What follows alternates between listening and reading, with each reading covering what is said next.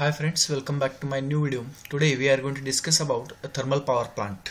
Basically the power plants are the components which are used for generating an electricity. There are various types of power plants like a hydroelectric power plant, thermal power plant, nuclear power plant, gas turbine power plant and diesel power plant. Today we are going to discuss about a thermal power plant in which basically we are going to have a turbine, generator. These are the devices. So let us see what is a thermal power plant. In the thermal power plant, basically there are 4 to 5 main components. First component is the boiler. So this is first component. Then next is the turbine. Then third one is the generator. Fourth one is the condenser, and fifth one is the feed water pump. These are the major component in the thermal power plant. Okay, so by combination of all these, we are going to generate an electricity. Okay, so let's see the function of each component. Here, what's meant by boiler? First of all, we will check it. Boiler is a device which will generate pressurized steam. So input for the boiler will be water and output from the boiler will be water. Output from the boiler will be a high pressurized steam. So if you check out this particular boiler, in the boiler there are two connections basically for the water. So this particular connection is for taking water inside. So water will be going inside and it will be flowing through the tubes as like this, and then that will come outside from this particular pipeline. Okay, so when the tube is inside the tube, we are having a water and it's flowing, there will be a hot gases generated by this particular combustion chamber. So in the boiler there is a combustion chamber in which the fuel will be burned. The fuel may be a solid fuel, liquid fuel or gaseous fuel. In the solid fuel generally coal is used, in the liquid fuel diesel, petrol will be used, whereas in the gaseous fuel LPG may be used.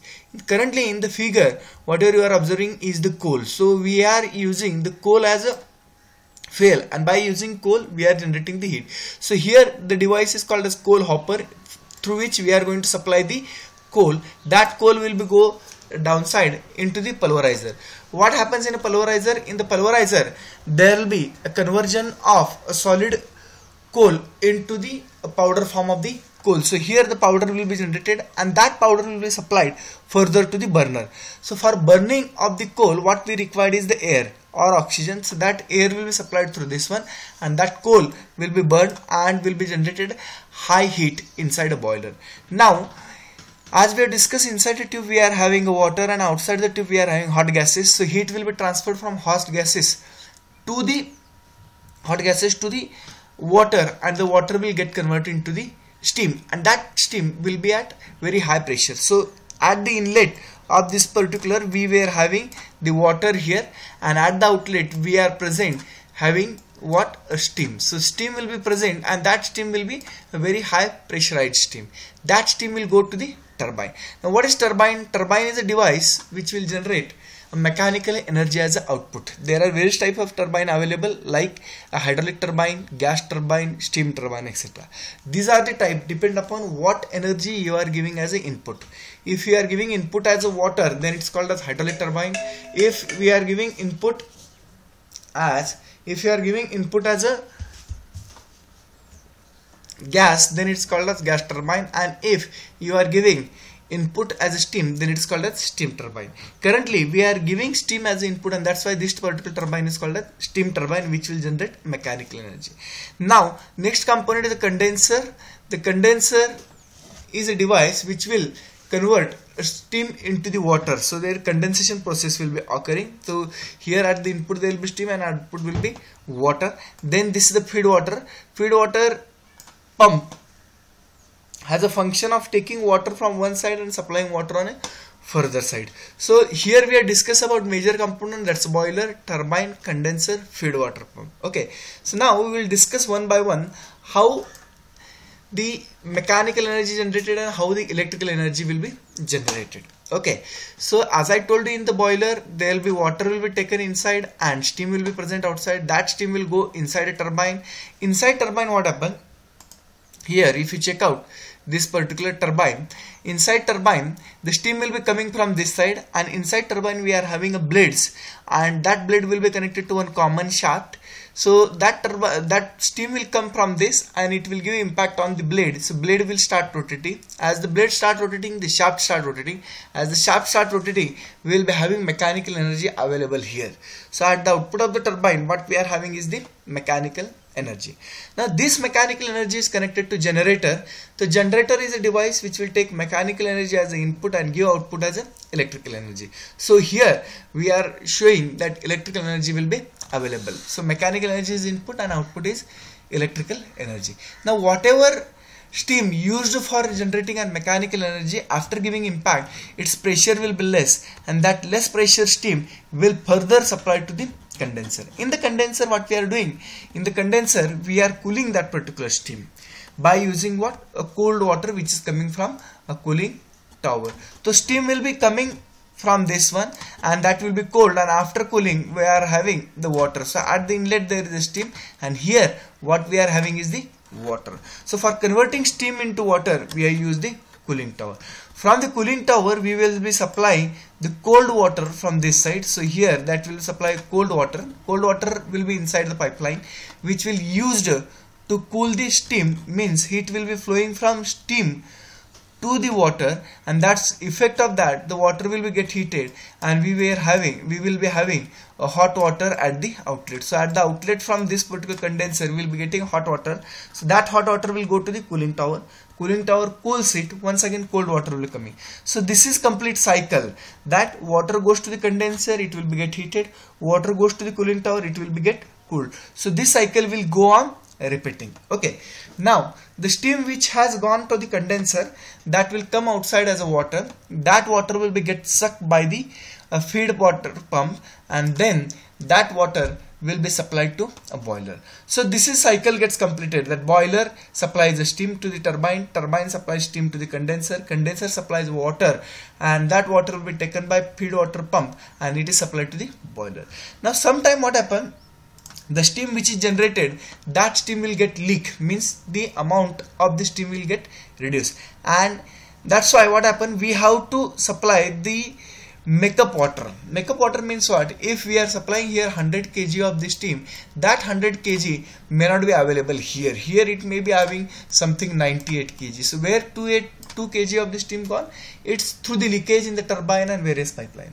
So we cannot supply 98 forward, because if I supply 98, then next cycle this 98 will become 96, then 94, then 90, like that.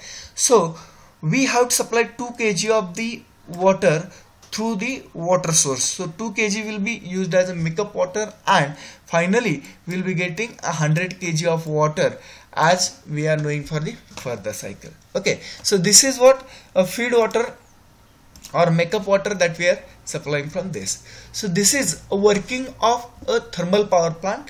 In the thermal power plant, we were having the aim of generating electrical energy, and that electrical energy is available from the generator. Okay, and further component like boiler, turbine, condenser and other component are used for generating mechanical energy. That mechanical energy is given to generator, and generator will generate the electrical energy. So this is all about working of thermal power plant. Now let's see what are the advantages of thermal power plant. The fuel cost in thermal power plant is relatively low. So when we are saying an advantage, it is compared to other type of the power plant like gas power plant or nuclear power plant or diesel power plant. Here the fuel cost will be less. Then heat produced by the system is simple compared to the other systems. So heat production is quite easy in this system. Overall system cost is less. Then same heat could be reused. So the heat which we have used in the boiler, that same heat can be used, or remaining heat from the boiler can be used for some other purposes. Then easier maintenance, that's another advantage. Use of water is prominent here. So here we are using a cooling tower. So use of water is prominent here. So here, therefore any places with ample supply of water is a perfect location for installing a thermal power plant. So if you are having water availability, easily it can be established. Thermal power plant require a comparatively small space. So small space is the another advantages. So we have seen an advantage as fuel cost is less, the heat production is simpler, then the overall system cost is less, the heat which we are used in the boiler, that can remaining heat can be used for some other purposes, easier maintenance that we have seen it.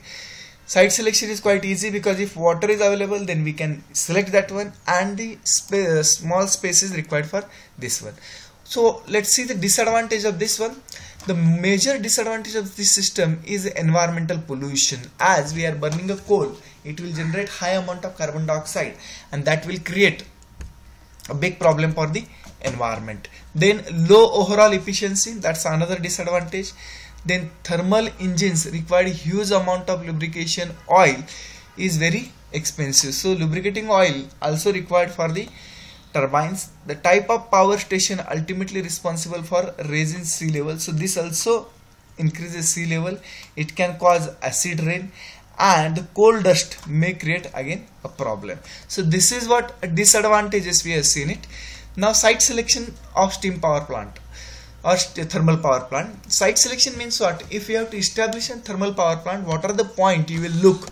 First is the supply of fuel. I will select a space or a place where we are having ample amount of fuel supply, then availability of water. So if we are selecting some place, there must be availability of water, then there must be a transportation facility, then the cost and type of land. So where we are selecting a land, that the cost should be less. Like we cannot select in Bombay and Pune where the cost will be very high. So we have to choose a site where the cost will be less, nearness to the load center. Load center should be nearer to that, and distance from populated area. So we should select a place where the distance from city should be less. So these are site selection parameter. Means if you have to select a site, then I am going to consider these are the points. So today we have discussed about construction, working, advantages, disadvantages, and site selection of